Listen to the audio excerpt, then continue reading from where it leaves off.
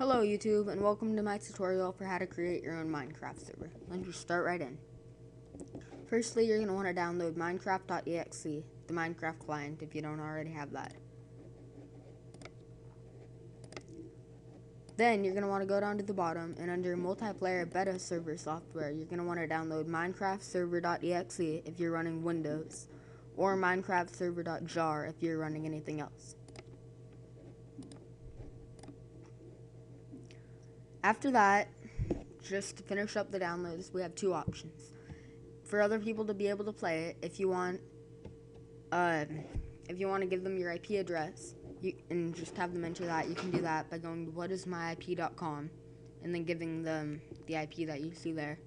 Or you can configure no IP so that you can have a subdomain like yourminecraft.noip.com or whatever. So I'm going to show you the no IP way, but otherwise you can just go to whatismyip.com and do that. So for no IP, you're going to go to no-ip.com. You're going to need to create an account and sign in with it. Then you're going to need to go to, services up at the top. Then go to, don't do that. Back at no IP, you're going to want to sign in or create your account. After that, you're going to want to go to host and redirect, manage hosts, and then add a host. Host name, that can be whatever you want. Like it could be your Minecraft or whatever. And then pick a domain for it. Any one of these will work as long as it's a free domain. I'm just going to do servegame.com. Leave everything else where it is. Your IP should be right there. The host type, it's all good. Leave everything where it is. Go down to the bottom and click on create host.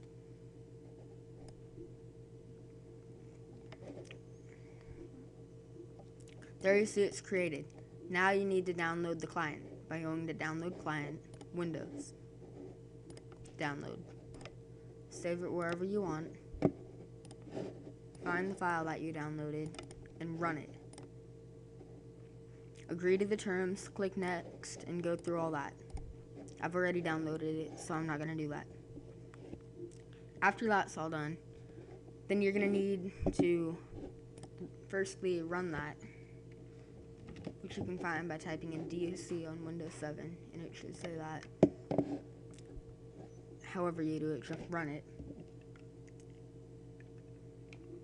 Mine's down here in the tray. It should pop right up though. It's going to ask you to sign in. You need to do that. Then go to select host and make sure that the one that you just created is checked. Click save, refresh now, and it should all work. Now you're going to need to run the Minecraft server that you downloaded by going to the area that you downloaded it. Like here's mine. I'm going to run the server. It's going to prepare everything. That might take 5 minutes or so. And I'm going to pause the video and come back when it's all done. Alright, now when it's done, it'll say done with some big, long, random number. For help, type help or a question mark. So once it's done, go up to the very top of the little log that it shows you, and it should say starting Minecraft on server and then a port number. Usually it'll be 25565. So with that number, then you're going to need to port forward. Now I made another tutorial on doing that, which I'll link in an annotation down below, but I'll quickly go through how to do that now. So you're going to need to open the port, which you can do by running command prompt, hitting Windows R and then CMD, typing ipconfig, go up to the top and it should say default gateway. You're going to want that number. Usually it'll be 192.168.1.1, but mine happens to be .0.1. Either way, go into your browser and type that into the address bar. It should pop up with some kind of a modem configuration or router configuration. Now, they'll all be different user interface and for different routers, but this is what mine looks like. find where it says port forward, and if it asks you to log in, most likely if you don't know what the login information is, it'll be one of the few common ones, which I'll put in the description, but it'll either be like admin and then admin 123 or admin nothing or admin password or admin. Once you figured it out using the ones that I put in the description, it should let you in. Find where it says port forwarding, go to it. For starting port, type in that port that we got earlier, 25565. Ending port, same thing. If it asks for protocol, you can either do TCP, or if it offers you the option for both, do both.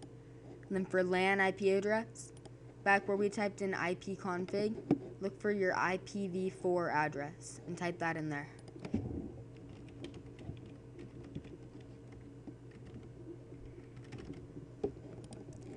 If it asks for any remote port and IP information, leave that blank and click apply.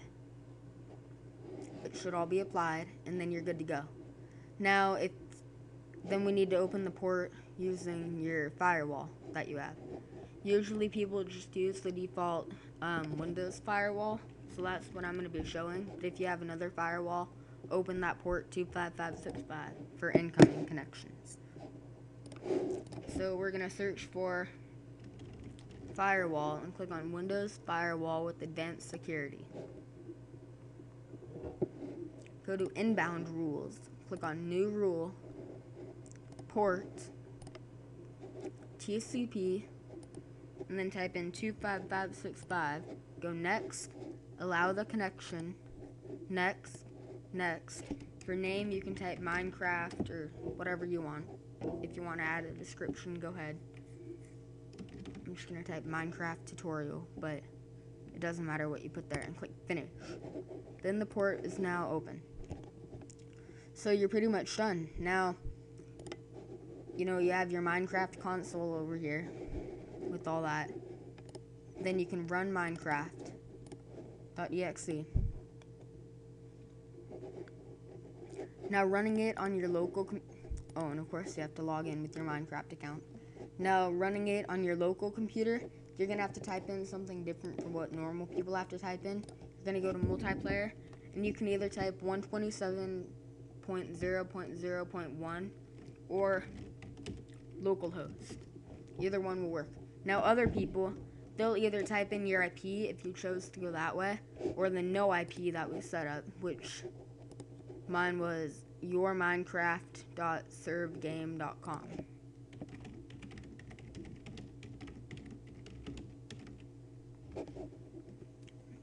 And then click on connect. Oh, and of course, on your computer you can't type that, but other people would. So on your computer you would type localhost, remember. Logging in, and there you go. You're in your Minecraft server. Feel free to run around, destroy things, do whatever you want. But remember, for somebody else, they'd have to